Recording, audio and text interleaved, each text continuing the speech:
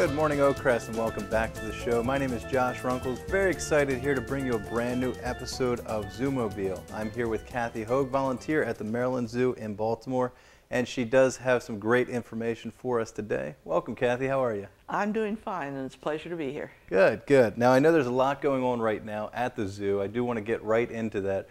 First, what's this, the breakfast with the animals? Tell me about that. Well, we have a wonderful series of programs called Breakfast with whatever. Chimpanzees, giraffes, penguins, breakfast in the African veldt. Wow. Which is a nice one. You don't actually eat with the animals. The chimpanzees haven't learned table manners yet, but you eat in the proximity of the animal. For instance, breakfast with the penguins is right next to our penguin exhibit. Breakfast in the African veldt is on a little overlook, and you can see the rhinos and the ostriches and the warthogs. By the way, we have 5 new warthog babies. Wow. Yeah. And the zebras out there in the early morning when they're out and active, because the breakfasts start 8 in the morning and go till the zoo opens at 10, and then it also includes your zoo entrance fee. Okay. So then you can go and see the animals. Well, I'm glad you clarified that, because I envisioned going and sitting down with a monkey at the table and having breakfast. Well, might have better manners than some of the people we know. You know. That's true, but the penguin would probably not be too good. He'd insist on fish, and who wants that for breakfast? And the whole not having that sphincter muscle is probably a problem at the table. Yeah, you couldn't be sure that your table wouldn't soon be covered with little piles of guano, as they say. Yeah. So what else is going on? I hear, speaking of penguins, there's a new penguin exhibit, African penguin exhibit coming? Yes, and the Baltimore Sun, I didn't really have a chance because I ran out to read the whole thing, but the Baltimore Sun has front page coverage of our new penguin exhibit. Great. And it's the groundbreaking has already started. It makes the zoo just a little bit hard to get around right now, but we've just changed the routing on people so that you travel in a different manner than you were traveling before. Okay. And so it's not terribly confusing. There's certainly enough people around to help you. And you can see the construction going on. We have a fence, but you can see through the fence and see what is working. So not only can you come to the zoo and see the animals, you can come to the zoo and see workmen. Yeah, just as exciting. Just as exciting. Well, I did see online, actually, you can watch a video, and it tells you all about the planning of this new exhibit. And the most interesting thing that I found is you can actually walk through a tunnel, you know, like some of the other exhibits, and look up and see the penguins swim right over top of you. Right, and everything is going to be open. The major construction material, as far as I can tell, is plexiglass, because you're going to be able to see the keepers feeding the animals. You'll be able to see the nesting boxes, the animals in there trying to raise the babies. Everything is open. You'll see the keepers preparing the foods. It's going to be absolutely fascinating. That's great. Now, I do know what I always wonder is, you know, when you go and you see something like this, I mean, there's a lot of money involved in a project like that. Where do these funds come from? Well, we do a very consistent work in trying to raise these funds. Our entry to the zoo funds, what you pay to get in that gate, that maintains the animals. Right. And it just barely maintains the animals, because we try to keep it as low as possible so that as many people can come, you know, as possible. And yet, you know, we don't want to be like some facilities that will remain nameless in the area that are now up to almost $30 for an entry fee. So we have to go out and find these funds, and that's why it takes us so long to do these improvements. The city doesn't give us much. They give us some money, I'll grant them that, but it's a pittance. The state doesn't give us much either, so we're not using public funds for the zoo. But wonderful organizations, you know, contribute. I remember that there was a golf tournament held over by the sister group, Charleston over there, golf course over in that area, that raised in one day over $17,000. Wow. And it was given to the zoo for for these capital funds. So That's great. we really appreciate donations of any kind. Many of you probably get solicitations from the zoo. That money is our capital fund money, and when we get enough together to make an improvement, then something like the penguin, new penguin exhibit will be built. But mostly corporate helps us a lot. Under Armour helps us. Black & Decker helped us with a lot of stuff before they decided to go elsewhere. But Baltimore is not a very strong corporate city, so corporate donations, you know, are trickles. We have to go out and find them. Along those same lines, how do you acquire an animal at the zoo? I know there's some brand new animals. You were saying there's possums now? Well, we just acquired a possum for this program, for the Zoomobile program that will go out, you know, hopefully when he gets a little more hand trained, go out and show him to kids, because it's something they could possibly see. And kids have a real love for bunnies and possums and things like that, that they are in their environment, that they actually see in their environment. Well, there are a number of ways we get animals for the zoo, but the major way is we trade. If we have a lot of, say, warthogs we're going to have, we just had 5 babies, we will not keep on exhibit when they grow up 5, 6, 7 warthogs, right, because the males don't get along with the females that well, and you know, we don't really want a herd of warthogs. Yeah. So those babies will go to other zoos. Now, in exchange, we may trade a warthog, and they will trade us an African porcupine.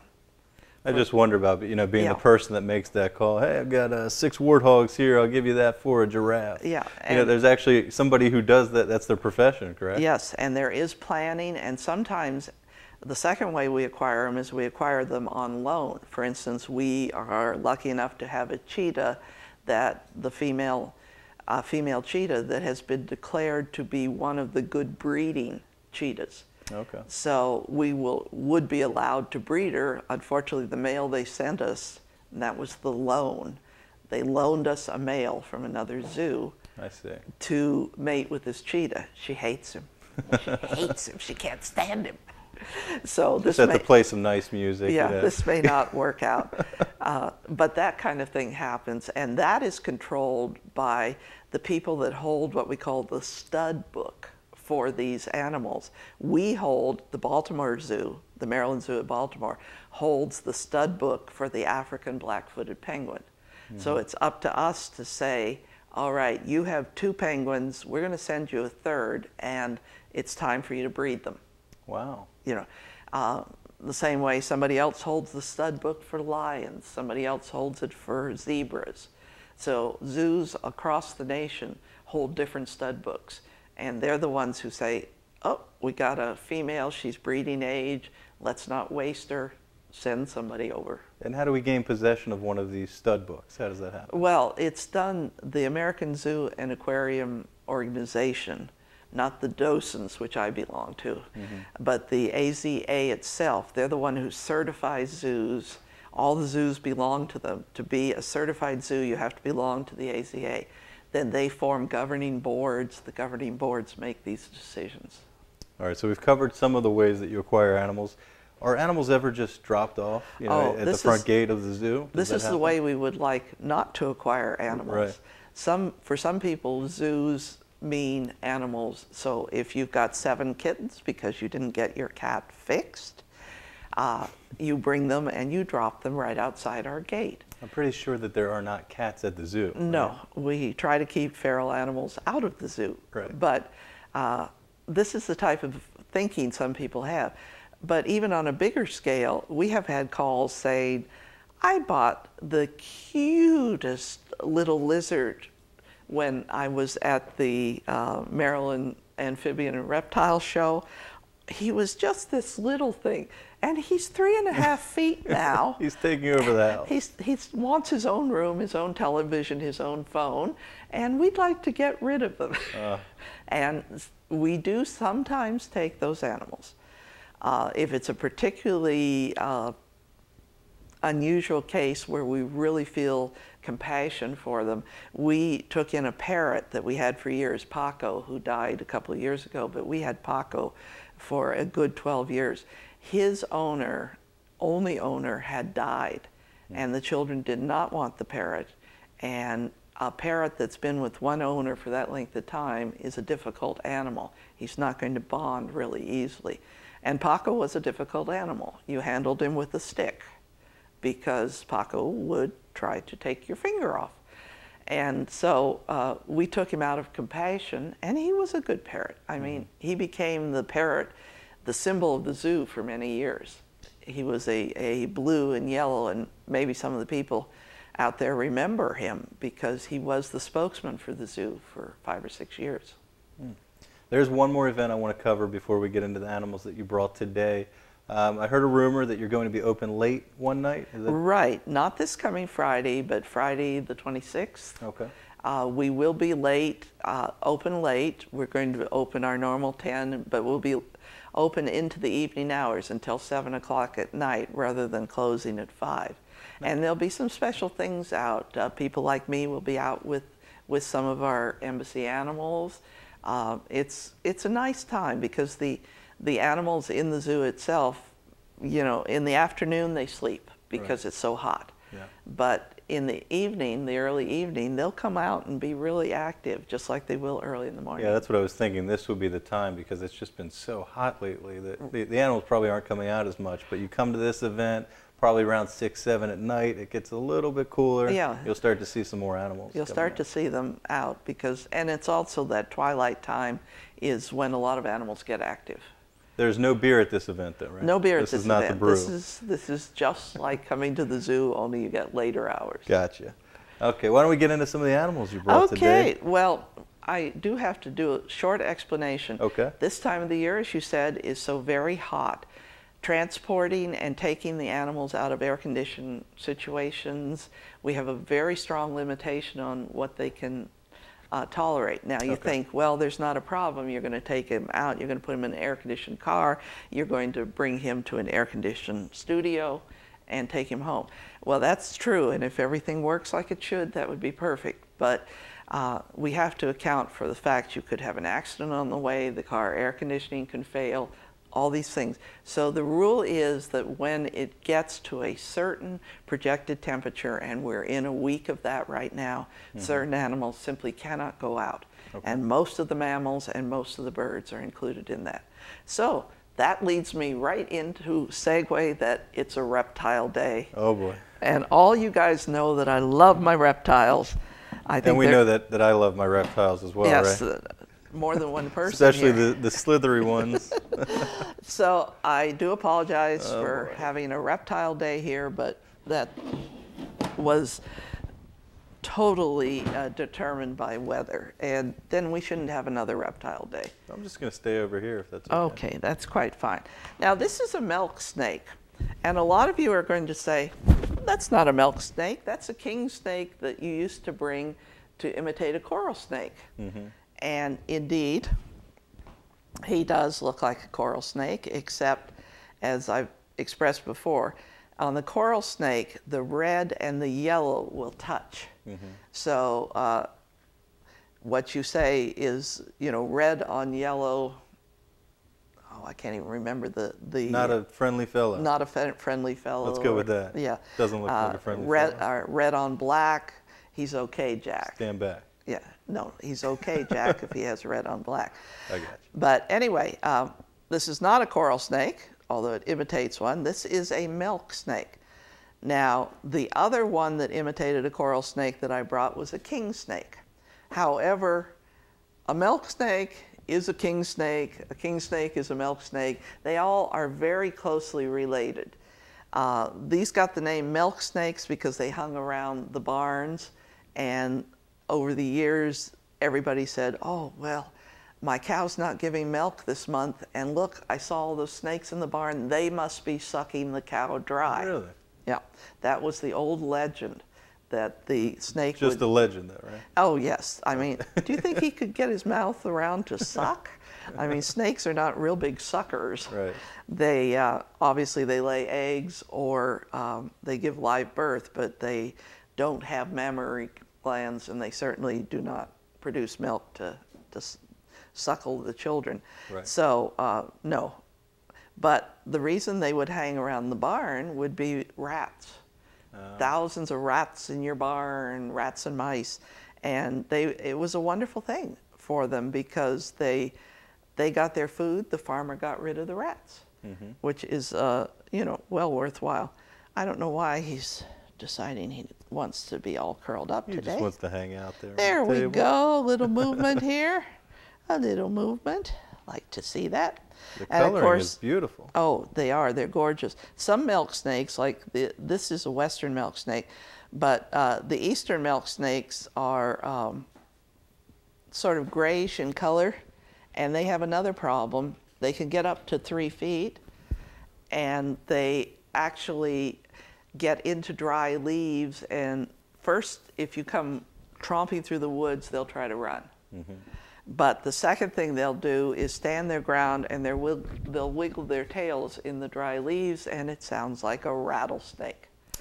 And a lot of poor little milk snakes get killed because somebody hears this, you know, and sees a snake, and that's it for the snake.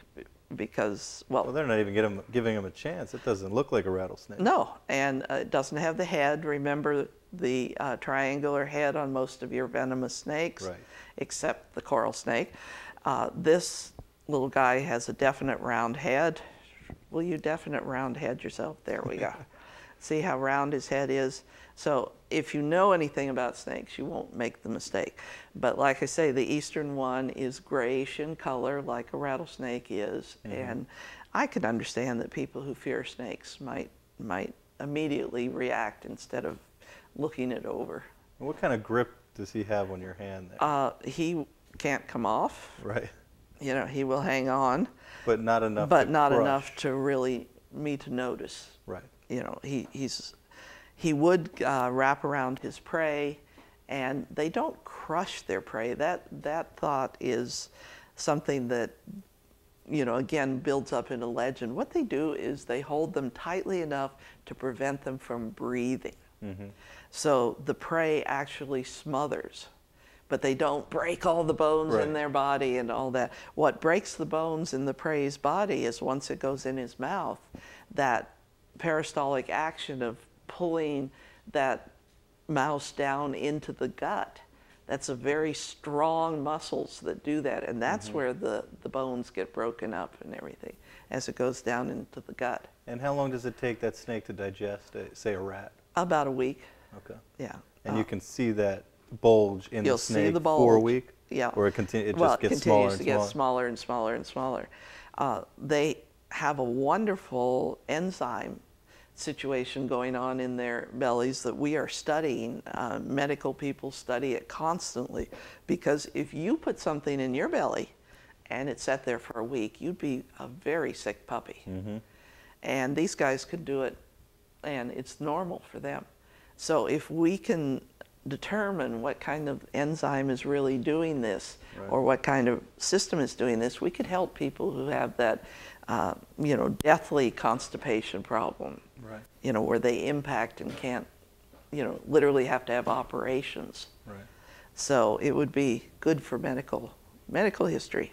So this one is an egg layer, which is oviparous. Snakes are either oviparous, viviparous would be the ones that have live young, and some of them actually hold the eggs in their body, and it looks like they're giving birth to live young, but they are actually have a separate area where the egg sits, and then it hatches. So they're not giving birth, and those are ovoviviparous. And how many eggs are we talking about at a time? Okay, this guy would be like 7 to 14. Wow. Yeah, a lot of eggs. And do 7 to 14 survive? Oh, heavens no. Probably 1 or 2 will survive. These guys make wonderful meals for birds. They make meals for anything that can catch them, even frogs, you know, turtles, if they can get them. And that's why when you see a baby snake, and you might say, oh, well, you wouldn't say, but you might say, oh, so cute. Well, it's the baby snakes that are the most aggressive. Okay. Because they somehow nature gives them the knowledge that if they're not aggressive, they're not going to grow up. Right. So there, but the reason these guys can go out is that they are what we call cold-blooded. That means they take the temperature of the area that they're in. Now he's very active because it's a warm day today, and even with the air conditioning, it's not, you know, 40, 50 degrees in here. Right. You know, the air conditioning is barely keeping it down to like 76. So he says, woo, nice active time. So these guys can overheat. There is such a condition, but you have to get very high temperature and pretty much straight sunlight on them to overheat them. So they just, they warm up in the sun, and then they get very active for a little while. They go out and forage, and then as nighttime comes, they cool down. They get very quiet and sort of curl up. And as a baby, they're about how long? Well, when they're born, they're very tiny. They're inch and a half, but they grow very quickly. Okay. When we got this guy a year ago, he was like from there to there. Mm-hmm. And so he's put on all this additional in about a year and a half. And he'll get bigger, or is that about? Yes, he'll get bigger. He'll get up to 3 feet. Okay. And as well as I'm glad you're bringing him now. Yeah. As well as we feed them, he will probably make 3 feet. Right. Yeah. Is it a girl or a boy? It's a boy. I don't know. Oh. You have to get a professional. You almost have to do a DNA to determine, unless they're in mating season, in which case you can actually say, oh, yes, well, that's a boy. But right now, you couldn't see anything. You know, there's no break, nothing. There's no way to tell. So you got to be an expert. Right. But fascinating creatures, absolutely fascinating creatures. And how many of those are at the zoo? Snakes? That particular snake, are there many of them? Inside or out? Inside. No, this is probably the only one at the zoo, because this is, like I said, it's a western. Right, okay. But milk snakes, probably, well, I couldn't really say. As non-exhibit snakes, there could be hundreds. But we're not breeding this milk snake. No. It would be tough if there's only one of them. If there's only one of them, yeah. We, like I say, we do not breed any of our animals unless we are told to. So, unless somebody looks at their breeding book and says, hey, we need to call the Maryland Zoo and breed this animal. Who wants to take care of small animals? Right. It's a difficult, it's time consuming. A lot of things are going on taking care of small animals. Mm-hmm. I know, I just acquired 2 kittens. Haven't slept since. This is Picasso, and Picasso has been here before. Yeah, we've seen Picasso. Yeah. Now, Picasso is a beautiful example for one of the other characteristics of reptiles. We've covered cold-blooded. Mm-hmm. All right. Picasso shows the fact that all reptiles have scales. And in Picasso, those scales have become these scutes, they call them, S-C-U-T-E-S, on his shell. Now, when he was born, when he was just a little turtle, those things weren't much bigger than my thumbnail. Mm-hmm. But as he grows, the scutes grow. So as he gets bigger, and he's about as big as he's going to get, those scutes will increase. Now, on some, you'll see it on the tortoise. When I bring out the tortoise, there are actually seem to be growth lines on the scutes. But this guy is perfectly smooth. So it's not a way to make the animal determine his age. So that is a rumor. That is a rumor, The number of scutes does not mean anything? It doesn't mean anything. It's just how many it takes in this species to make a shell. Okay. He's got 1, 2, 3, 4, 5 that go down, and everybody in his species will have that number. It's a species characteristic. Now, this guy will not bite you? No. Okay. I think it's important, while you have the turtle out here, to mention that there are, I've seen a lot of pictures recently, people taking pictures on their biking trails or running trails, and you see some turtles with the tail that's kind of pointy. Yeah. That is a snapping turtle. That's a snapping turtle. And they will hurt you. And they will hurt you, and they can stick their necks out a long way. So don't think that you can pick a snapping turtle up like this Right. and be free, because he can twist around and get you. Exactly. And if you're going to pick a snapping turtle up, he has to be back here. I think but as snakes, you know, have kind of gotten that bad reputation, Yeah. turtles, I think, have a reputation of being very friendly, and it's good to clear the air there because they're not all friendly. No. And this is a pond turtle, so this is one similar to a terrapin that we find in water. Mm-hmm. These are fascinating in that they will actually, don't go back in. Oh. Anyway, the side of his head, if you can see that, has lines on it. It's probably more obvious on this side. Yeah. Yeah, keep it right there. That's perfect. Yeah. This is why it's called a painted turtle. And painted turtles are the most common turtle in the United States. You find them all up and down the East Coast. You find them everywhere but down in that Southwest desert area. But when you get over into Washington, Oregon, California, they're very rare. Mm-hmm. They're there, but they're not in the numbers that you find them in Michigan, Minnesota, you know, Pennsylvania. There are lots and lots of them there. You'll see these guys, first thing they do in the morning, you know, get up, have a cup of coffee. But after that, they go out and they sit on a board or something and in the sunshine to bring the body temperature up. Mm-hmm. Once they get that body temperature up, then they go foraging for food.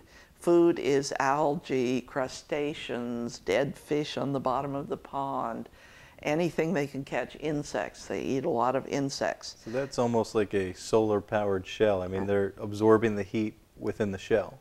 Well, they absorb it, and then they'll get cold because they're in the water. You're looking for the algae, you're in the water, you're going to get cold. So up they come again, and they sit until they warm up, and then they go back looking for food. Tough day. Tough day. So in the afternoons in particular, you'll go around, you'll see them, any pond, you probably will see one of these guys, or many of these guys sitting out.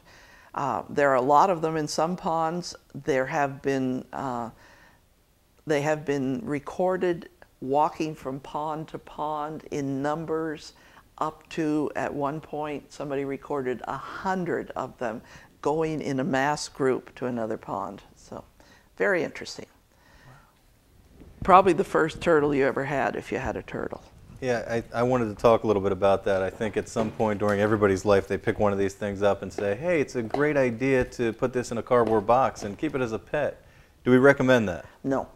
Number one, you don't know how to handle them. These guys don't eat in the winter much. Mm-hmm. In the winter, they go into hibernation. They dig down like a 7-foot deep pond. They will actually go into the mud at the bottom, dig down another couple of feet, and they'll stay there all winter.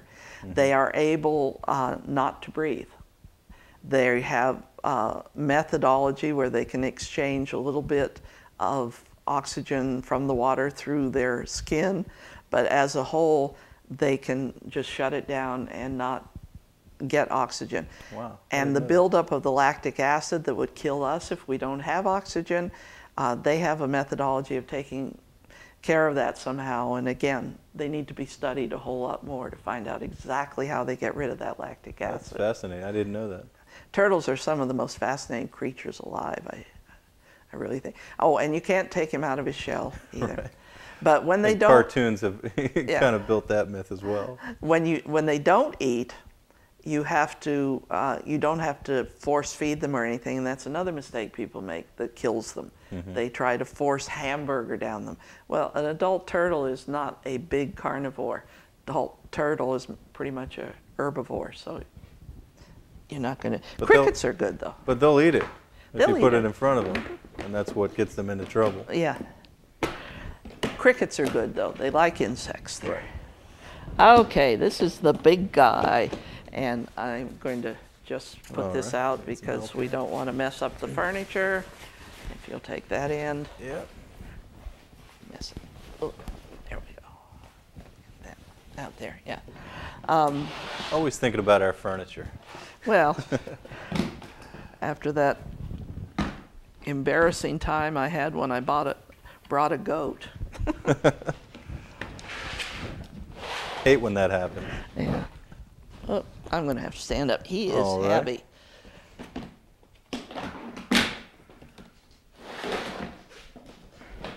little bit of a struggle here to get this one. Yeah, it's just because he's so heavy.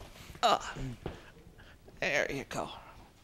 You want to hold him and see how heavy he is? Wow, sure. Can I hold him underneath the shell here? Just like that.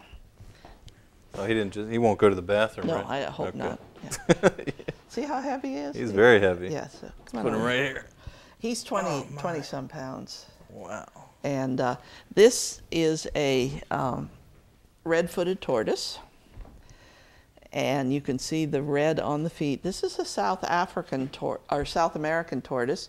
He's savanna and forest. So he's that part of the Amazon where the forest comes down into the grasslands. And he forages, definitely a vegetarian, doesn't eat anything that's not a vegetable. And this guy we acquired in 1986. Oh, okay. And he wasn't a young turtle then. So we have no idea what his age is, but we know at least, 26 years here, 27 years. And he can live to be how old? We think he could live to be 50. Okay. Or even perhaps longer. Now, you see the marks on the scoots here? Mm-hmm. These guys, that's where the information came that you could count those and find out how old he is. Right. Doesn't work. Okay. But those growth rings, just like a tree kind of, are signs that he had good years and bad years. Here's a real wide one from there to there. It's about 1/4 of an inch wide. These are very, very narrow. So this must have been a really, really good year. Yeah. So he's going to put on more growth on years when he has a lot of food, less when he doesn't. Now, what's really interesting, this one digs holes to lay eggs. It's about, whereas Picasso, it's a month for those eggs to hatch. When he digs, this guy, it takes about 2 months to hatch the eggs. Bigger animal. And another characteristic of reptiles, they can determine the sex of their offspring by temperature. So if the temperature is higher, you will get more males. If it's lower, you will get more females. Oh, I thought that would have been reversed. No, well, hot-blooded females, yeah. So now, obviously, this is a big animal, so he's going to make a big meal.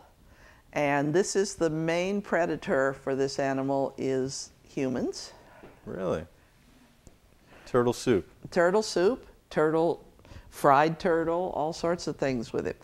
Now, a very interesting thing is, of course, you know that South America is a basic, very Catholic area, and it's old world Catholic in a lot of senses. In the United States, sometimes those of us who are Catholic, like my husband, has given up not eating meat on Fridays. He eats anything, anytime. But it used to be that you had to eat fish on Friday, fish or vegetables. Well, in these old world Catholic countries like South America, that is still maintained. They still eat fish on Friday. However, the Pope said you can eat fish and turtles.